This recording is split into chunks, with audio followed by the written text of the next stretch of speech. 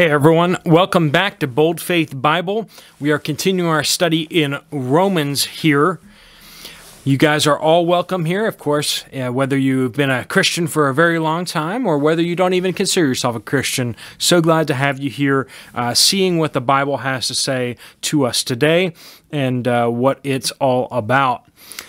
If you have any prayer concerns or prayer requests, please don't hesitate to email them directly to me at boldfaithbible@gmail.com, or you can post them in the comments in the videos below for other people to pray with you, and we'll pray with you together on that, depending on what you'd like that to happen. If you want me to share it with a few more people, I'd be happy to share it with some of the elders at my church or some other folks that I know who would love to pray for you.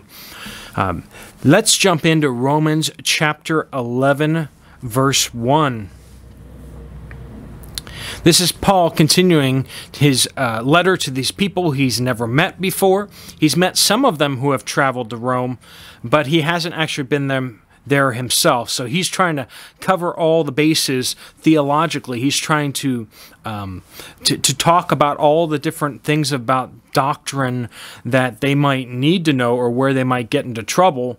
So he's, in many cases, he's just kind of just hitting everything, okay?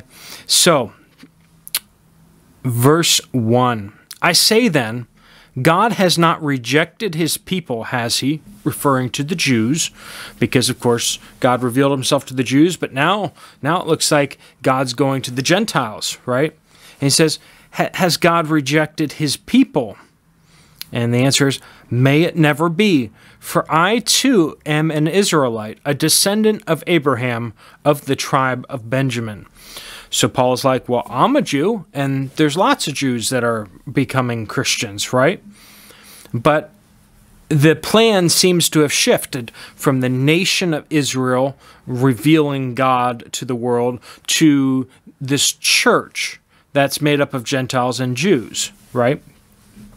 Verse 2, God has not rejected his people whom he foreknew. Or do you not know what the scriptures say in the passage about Elijah, how he pleads with God against Israel? Remember how he went up to Mount Carmel and he challenged the prophets of Baal to this epic showdown, and he said, you call upon your false god and to call down fire from heaven, and I will call down fire from heaven from my God. And so they went about it. Hundreds of them were cutting themselves and screaming and never got a fire, right? And Elijah then prayed to the Lord, and God brought fire down, and all of Israel saw that God, the Lord Almighty, is the true and living God. So they killed all the prophets of Baal, and it was a tremendous victory. But then the queen, whose prophets they were, was very upset and said to him that if I catch you, I am going to kill you. And so right after this tremendous victory, he becomes extremely discouraged, and he flees for his life. And he starts asking this question like, why am I the only faithful one left? Whereas all of Israel is just like basically turned back to God because of what he's just done, this powerful demonstration of God's presence. And he gets super discouraged, and he's praying to God like, why am I the only one? Verse 3, this is what he says. He says, Lord, they have killed your prophets. They have torn down your altars, and I alone am left, and they are seeking my life. Now he's speaking about the Jewish nation here, right? Verse 4, but what is the divine response to him? What did God say to him? God says, I have kept for myself 7,000 men who have not bowed the knee to Baal. Verse 5, in the same way then, there has also come to be at present time a remnant according to God's gracious choice. For if it is by grace, it is no longer on the basis of works. Otherwise, grace is no longer grace. So we have this this idea in the Old Testament and throughout the Bible of this remnant, that even though there are many people gathered, only a few may actually be truly sincere in their heart. And that your relationship with God is not about what nation you're a part of, or what temple or tabernacle you go to, or what church, but it is about your connection directly with God. And even in the darkest of times, God will preserve a remnant, people who will remain faithful to Him. And so that's an encouragement back then to Elijah. It's an encouragement to the people in Rome, right? But then it's also an encouragement to us, because sometimes it may feel very much like you are alone. That of all the people that you know, you're the only one who's really seeking God, who's really trying to be faithful to God. And God would say to you, too, that God has kept a remnant, and He is preserving a godly people for Himself. You just can't see them. All right? Now let's talk about here this fact that this is God who is ordaining this. This is God who is directing this. Verse 6, but if it is by grace, God's free gift, right? That's what grace means, God's free gift. It is no longer on the basis of works. Otherwise, grace is no longer grace.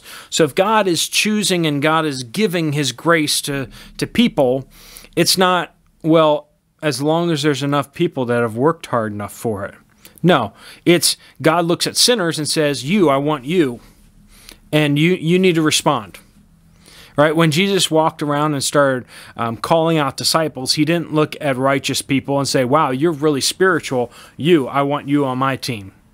No, He looked at fishermen who were probably cussing up a storm, and tax collectors and terrorists. He brought a terrorist on board. And He wasn't looking at righteous people. He was looking at what they would become because of what He was going to do in them. In the same way, God looked at you and looked at me and looks at other people that same way. He doesn't look at what they are, but what He will make them to be. Perhaps you're discouraged about where you are. Maybe you're not being righteous enough. Maybe you're not as good of a person as you ought to be. God doesn't see you that way. God sees you through what you will become as He changes you. Praise the Lord, He looks at us that way, because we are all sinners. We are all people who do not live up to the commandments of God. The pattern that He gives us, we don't match up to. But He will cause us to walk in His way. That's what we see back in Ezekiel, I believe it was, where He says that He will put His Spirit upon the people in the future, right? Speaking of us, put His Spirit in them and cause them to walk in my commandments. And so we have this amazing picture that it's the Holy Spirit working within us, Christ's Holy Spirit, that is going to cause us to walk in the way we ought to be. And He's going to do that for people around us, people that you really don't suspect it of. People that don't seem to be living all that righteously, maybe God's going to transform them and make them to be a fellow Christian with you. Yeah. What then, verse 7, what Israel is seeking, it has not obtained. Israel and the Jews worked very hard. Back then they had their temple, they were doing sacrifices, they were doing all sorts of things. They had Pharisees and Sadducees, they had priests, they had scribes. They were working really hard to obtain this salvation, this right standing before God. It says, it has not obtained, speaking of Israel. But those who were chosen obtained it, and the rest were hardened. Ouch. So the people working really, really hard to be righteous and upright and upstanding were not necessarily chosen because maybe they were arrogant, hypocritical. They thought that they weren't as big of a sinner as that person over there. Jesus shares the picture of the Pharisee that stands on the street corner and says, I praise you, God, that I am not a sinner like that man over there. If there's one thing that God hates more than most things, it's someone who's arrogant and proud, someone who looks down their long nose at everyone else. And you know what? That's just like the rest of us. We don't like those people either, do we? We don't like that.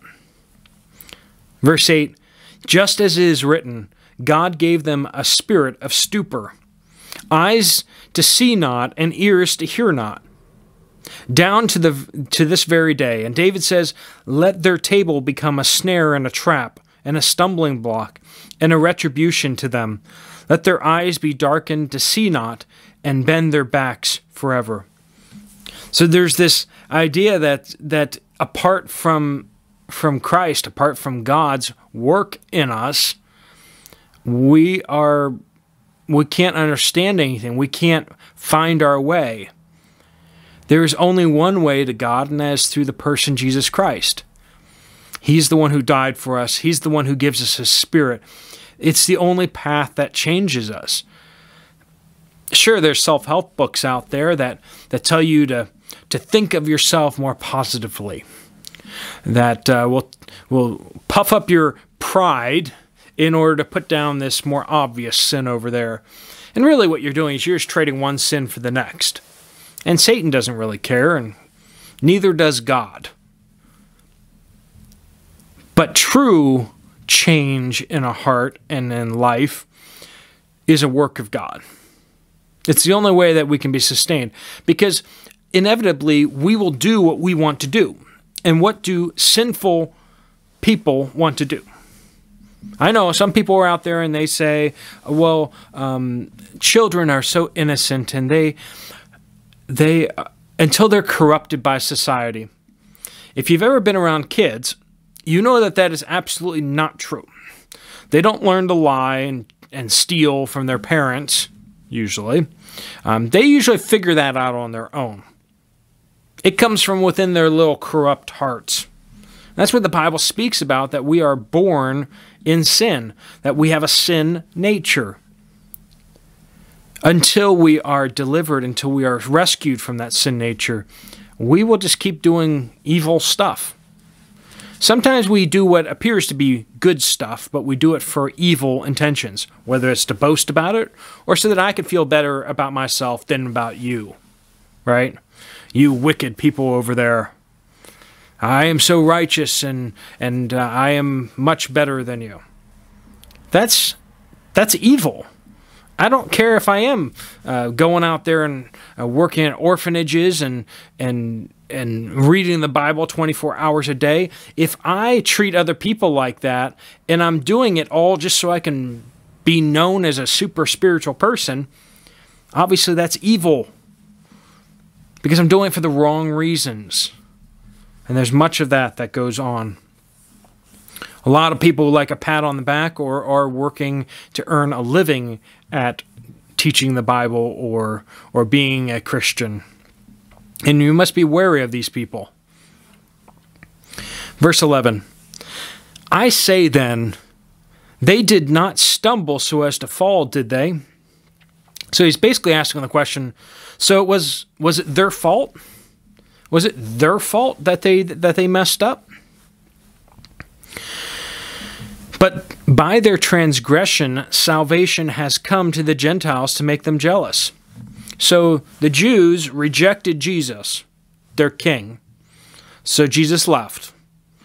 And when he left, it opened up the door wide for all the Gentiles to take over the church, basically. The Jews are supposed to be leading the church, but nowadays it's mostly the Gentiles who run the church worldwide.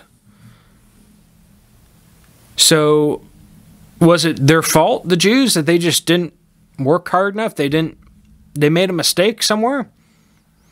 Verse 12. Now if their transgression, their sin, their rejection of the Lord, is riches for the world, and their failure is riches for the Gentiles, how much more will their fulfillment be? How much how much greater will things be when the Jews finally accept Jesus as their Savior and as their King? Verse 13, but I am speaking to you who are Gentiles, inasmuch as then, as I am an apostle of Gentiles, I magnify my ministry, if somehow I might move to jealousy my fellow countrymen and save some of them. So sometimes there's this accusation leveled to Paul that though he's a Jew, he's kind of like sold out the Jews and he's just gone native with the Gentiles, right? For those of you who are wondering, Gentile just means non-Jew, okay? You're a Jew or Jewish, or you are Gentile. That's how Jews address the world, and they're the ones who wrote the Bible. So I am a Gentile, so and many of you probably are as well. So people accuse Paul of selling out and going native to the Gentiles, and he's not really a real Jew anymore, and he doesn't really care about the Jews. All he wants to do is just make a name for himself amongst the Gentiles. But he says that the purpose of his ministry is to make the Jews jealous, that they see all the mighty signs and wonders that are happening through the Gentile church, and seeing how close a relationship they have with God that the Jews don't have, that they will say, I want that. I want that. It's not to say that some of the Jews didn't get saved, but many of them did. And many of them still do. But the majority of them have still chosen to reject Jesus as their Messiah. And so part of the reason for the whole worldwide church of Gentiles is to get the Jews to finally say, fine, we'll take Jesus as our Messiah. But we want that close relationship that those Gentiles seem to have with God. Verse 15, for if their rejection is the reconciliation of the world, so all the Jews, are getting right with God because the Jews rejected Jesus, what will their acceptance be but life from the dead? So basically, the promises that Jesus came and brought, this kingdom of God upon earth, were promises that were contingent upon the Jews accepting him as their Messiah, which they did not. And so we still look forward to this day where Jesus comes back and actually fulfills those promises that he's made. And that will happen when the Jewish nation as a whole accepts Jesus as their Messiah. We look forward to that day. That will be a glorious day. And all of us Gentiles will, as believers, will gladly step aside and let the Jews take the leadership positions that they've been called to. God is a God of order, and he has put hierarchies, rankings. Not that one person is worth more than another person. A Jewish person is not worth more than I am. They're not. But if there's a Jewish believer, I'm going to defer to them because they have a special place. They have a special place.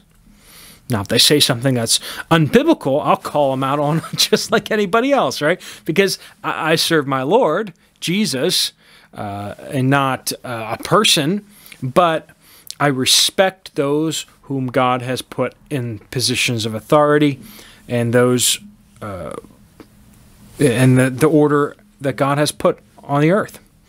Verse 16, if the first piece of dough is holy, the lump is also. And if the root is holy, the branches are too.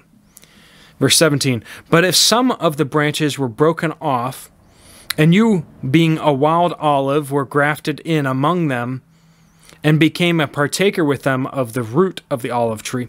So speaking of like this picture, okay, so like you have the Jewish nation is like an olive tree, okay? And God got upset with some of the branches because they didn't believe in God. They didn't actually seek God, so he broke the branches off.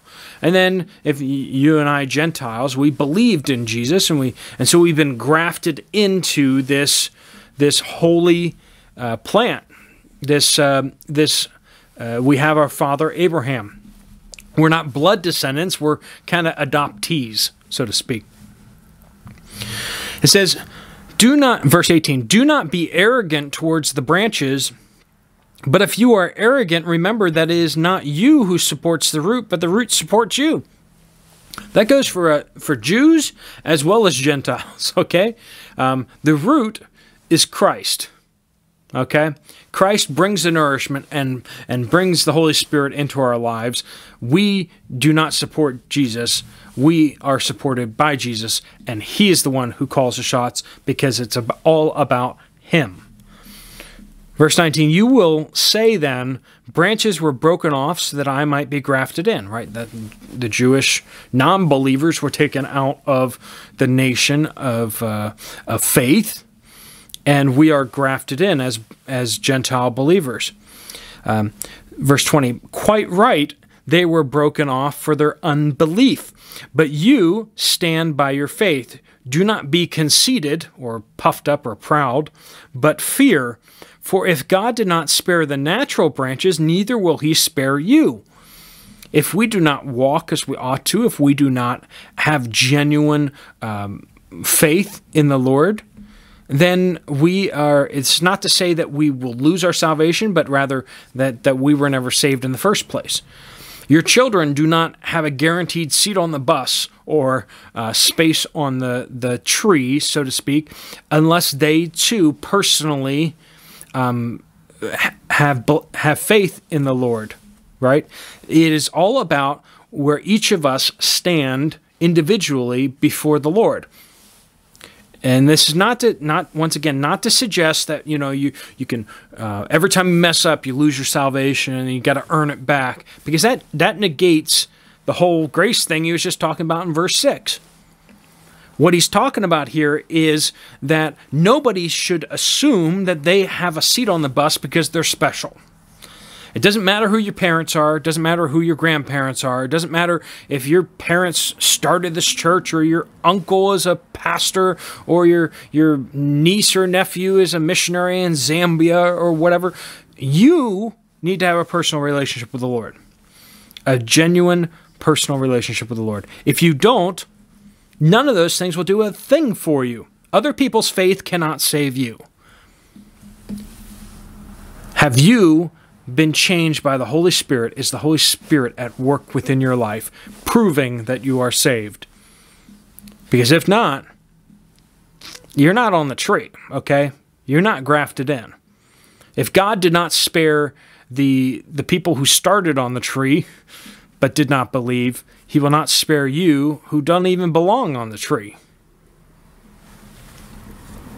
Verse 22, behold then the kindness on one hand and the severity of God to those who fell, those who choose not to believe, severity. But to you who believe, right, God's kindness. If you continue in His kindness, otherwise you also will be cut off. 23, and they also, if they do not continue in their unbelief. So if those who reject God don't continue in their rejecting of God, they will be grafted in, for God is able to graft them in again. So if the Jews who have rejected God suddenly say, actually we're wrong, we will accept Jesus as our Messiah, God just puts them back in. If He puts non-branches back on, He can put off the broken branches back on just as easy, if not easier, right? Verse 24, for if you were cut off from what is by nature a wild olive tree, speaking of us Gentiles, we're from a wild tree, not this one, and were grafted contrary to nature into a cultivated olive tree, how much more will those who are the natural branches be grafted into their own olive tree? Of course, the natural branches will be brought back in even faster, right? Speaking once again of the Jews, God wants the Jews to come back to Him. All of them. All over the world. Verse 25, for I do not want you, brethren, to be uninformed of this mystery, so that you will not be wise in your own estimation that a partial hardening has happened to Israel until the fullness of the Gentiles has come in. So just as God hardened the heart of Pharaoh, right, so that he could display his power and his wonders to the people of Israel and to Egypt, so this hardening is happening to the people of Israel so that many, many, many Gentiles from across the entire world will be saved.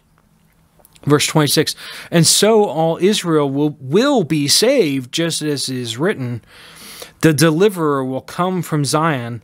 He will remove ungodliness from Jacob, and this is my covenant with them when I take away their sins. When Jesus comes back, Israel will accept him and will be faithful. As we're going to see over in the book of Revelation, we have this time period, the tribulation, where it appears the nation of Israel will take its place as leaders in the church, the global church, and they will accomplish the great missionary task that has been set before us. 144,000 witnesses will go out preaching the gospel from Israel and go to the ends of the earth. And then Jesus will come back and the kingdom will be established. Verse 28, from the standpoint of the gospel, they are enemies for your sake. But from the standpoint of God's choice, they are beloved for the sake of the fathers. So Abraham, Isaac, and Jacob, because of them, God loves the people of Israel, and he will watch out for them. So you better be careful. If you get into this mind, well, we've accepted Jesus and they've rejected him, so we're better than them. Well, Israel still has a place in God's heart. And so you should be careful. You should always respect that. They have a role that us Gentiles do not have. Does that mean God loves us less? No, it doesn't. It just means that there's some special promises that are made to them that haven't been made to us. And some of them particularly refer to those who bless the Jews will be blessed, and those who curse them will be cursed. So, if you believe God, watch yourself. Verse 28, from the standpoint of the gospel, they are enemies for your sake, but from the standpoint of God's choice, they are beloved for the sake of the fathers. Not because they're so great or they're so obedient or they're so faithful, but because of Abraham, Isaac, and Jacob. 29, for the gifts and the calling of God are irrevocable. This gets to where I was saying this isn't about you get saved and then you do something wrong and you're not saved anymore. And then you get saved again and then you... When you're called by God and you are given the Holy Spirit, verse 29 applies here. Just as the Jews, the promises made to the Jews don't get canceled out because they make a mistake. The calling of God on a Christian's life doesn't get canceled out just because you make a mistake. There's grace and mercy for you. There may be discipline, there may be consequences, but it doesn't mean you stop being a child of God. Verse 30, for just as you were disobedient to God, but now have been shown mercy because of their disobedience, so these also now have been disobedient, that because of the mercy shown to you, they also may be shown mercy. This just, God's desire is to show mercy to people. For all who call upon his name will be saved. So it's as simple as that. Anyone who will call upon the name of the Lord will be saved. It's as simple as that. But it's a little more complex because there are Gentiles, there's Jews, and there's all these conversations about this and that, who's chosen. Those who believe in Jesus are chosen for salvation. Those who are born in the right family were chosen for a special blessing and a certain parcel of land on this planet. That us Gentiles are not a part of that promise, okay? Verse 32, for God has shut up all in disobedience so that he may show mercy to all. We've all been born with a sin nature on this planet, and he has allowed that to happen so that he may show us mercy. Why didn't he just strike down Adam and Eve and start anew? Because much of what the purpose of this planet is all about in us is that God shows mercy to those who are sinful and rebellious, showing his patience, his love, his compassion. He saves the very worst of us in order to be a demonstration to all the angels and all of history how much and how great his love is, which is what he says and gets into here at the end of the chapter. Oh, the depth of the riches, both of the wisdom and knowledge of God. How unsearchable are his judgments and unfathomable his ways. So he's like breaking out into song here, right? Because how amazing is it that this is all about God showing mercy to us? Verse 34, he's quoting from the Old Testament here. For who has known the mind of the Lord, or who has become his counselor? Or who has first given to him that it might be paid back to him again? For from him and through him and to him are all things. To him be the glory forever. Amen. It's all about God showing mercy to everyone and compassion. And because of that, he has put up with the incredible wickedness, the evilness that is happening across the whole world. Now, I don't want you to understand that this chapter is invalidating what the previous chapters have talked about, which is very clear that those who reject Jesus, those who do not place their faith in Jesus, have a very real place called hell that they are destined for. He is to show mercy, but every day we wake up without having been judged is another day of mercy. Another chance for us to place our faith in Christ. And once you've done that, then he showers his mercy and his grace upon you all the more, seals you with his Holy Spirit, so that you will forever be his. You are his child now, and he will not abandon his child. We do that. He doesn't do that. He loves all people and has given everyone chance after chance after chance after chance after chance. He has given you another chance right now. If you don't know the Lord as your Savior, I plead with you, give your life to Christ. If you are a Christian, if you are a follower of Christ, let that sink in, how much he has loved you and how much mercy he has shown you. Well, God bless. Hope you have a great week. I'll see you again here 6 a.m. on Sunday for the Revelation study, or whenever you get around to watching the video. I'm asleep then at 6 a.m. on Sunday, and an hour later I get up to go to church, and I don't even pop out until afterwards. So if you guys are going to church on Sunday morning, good for you. Catch the video Sunday night or Monday or whenever, and that is awesome. Have a great week, like I said, and God bless you all.